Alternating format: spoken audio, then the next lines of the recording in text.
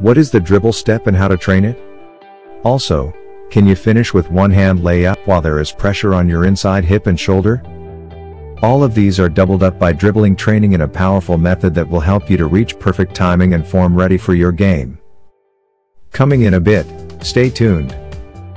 We are Mihai Dumitrescu, IPT Certified Skill Enhancement Trainer, highest level professional team coach, and Petar Peric first-tier international professional player in Croatia, Germany, and Slovakia, and we welcome you to our skill enhancement section. Let's take it one by one. The dribble step is the ability to dribble the ball with the outside hand at the same time or a fraction of a second before the opposite leg touches the floor. This is the most important skill that any player can achieve in terms of perfect timing, and is reserved only for the best players that ever played the game. It brings a tremendous advantage, as it is impossible to read a player who decides to continue the dribble or not at the last moment, in contrast with a poor quality unsynchronized action which creates only trouble. Our exercise will focus on dribbling two balls alternatively, which will force you to dribble the ball with perfect timing in a natural way, as your brain will fine-tune your dribbling pace not to hit any of your legs.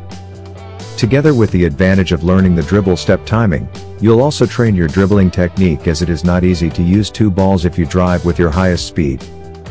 Also, you'll pick up one ball, so you'll need to finish with one hand only, which at the beginning will put you in relative trouble until you'll get used. As you progress, make sure your finish will not be limited to an underhand layup only, so we suggest adding a reverse one-hand layup too. The next step is to mix up your finishing steps, so you should go for one-step layups, and reverse combined with the two-steps ones.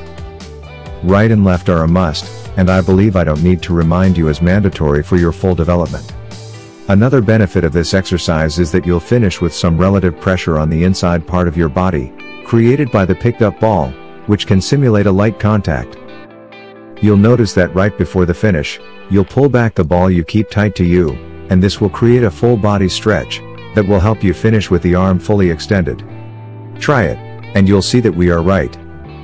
We cannot tell you how long you should stay on this exercise, as everyone's level is different, but we can tell you should challenge yourself beyond your limits, as this is the only way to go up. So use your maximum dribbling and driving speed, finish on both sides with a layup and a reverse one, and when you can do it, mix one with two steps finishes. Give it a try, as we are sure you'll love it, and let us know how it was, or ask us anything else you need to understand, and we promise to get back with a quick answer. Also check those videos up here, as we'll make miracles for your growth. Hope you've enjoyed this one, and if you did, please give us a thumb up, and if you haven't done it yet, please subscribe to our channel, and hit that notification bell, so you'll not lose anything.